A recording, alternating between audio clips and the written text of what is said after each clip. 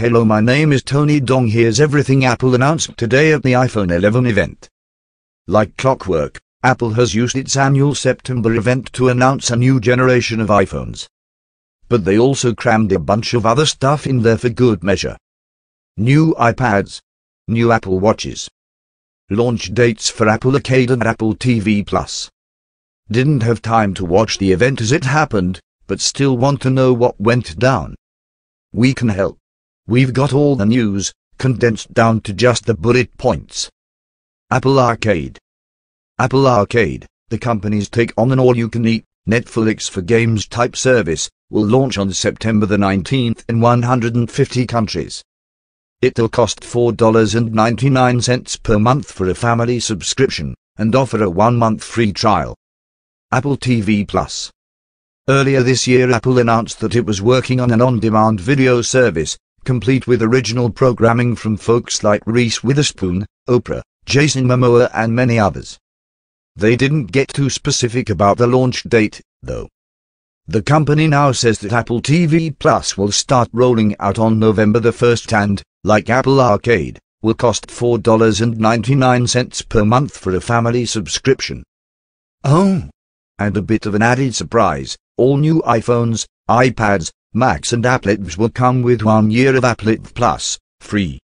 The new 10.2 iPad. As the iPad moves into its 7th generation, the 9.7 model is being bumped up to 10.2. It'll have a Retina display, a smart connector on its edge to connect it with a full-size keyboard accessory and work with the first general Apple Pencil. And for the Touch-It fans out there, fret not, they're keeping the home button. It'll cost $329 or $299 for students. Pre-orders start today, shipping on September the 30th. Apple Watch Series 5. Always on display. Whereas previous Apple Watches turned off the display when you lowered your wrist, Series 5's display will stay on unless you deliberately turn it off. When you lower your arm, the brightness drops and the screen's refresh rate dips down to 1 refresh per second, but your complications and watch faces stay visible. It's getting a built-in compass and an international emergency calling feature that lets you call emergency services in 150 countries by pressing and holding the side button. Apple says the battery should last about 18 hours per charge.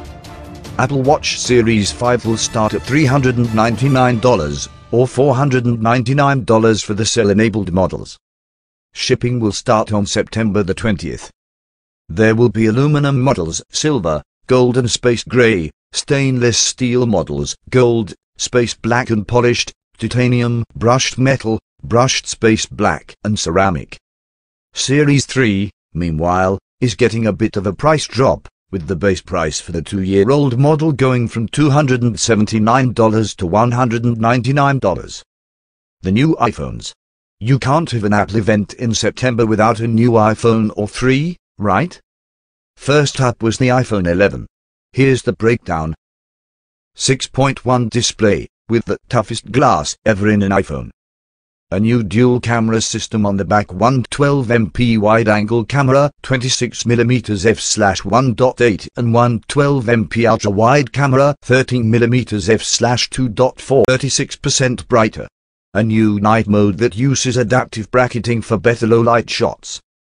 The front camera, now 12MP, up from 7MP, can do 60fps 4K and slow-motion video.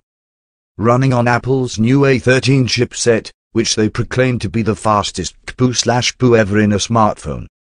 It'll come in black, green, yellow, purple, red and white, and start at $699. Next up was the iPhone 11 Pro/Pro Max. The Pro line has 3 cameras, rather than 2, a 12MP wide-angle camera, 26mm f/1.8, a 12MP ultra-wide, 13mm f/2.4, plus a 12MP telephoto camera, 52mm f/2.0. All 3 cameras can shoot 4K at 60fps. Pro has a 5.8 display, while Pro Max comes in at 6.5. Also running on A13.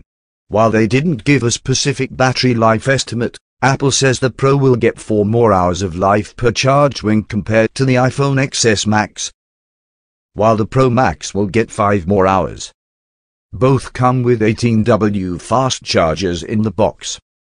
A new Deep Fusion feature uses machine learning for dramatically improved low-light shots. Before you press the shutter button, the camera is taking a series of short exposure shots. Press the button, and it takes one long exposure shot. Apple then uses neural networks to analyze the photos pixel by pixel, combining them into one high-detail, low-noise photo. Pro will start at $999, while Pro Max will start at $1,099. Both will start shipping on September the 20th. Thanks for watching video.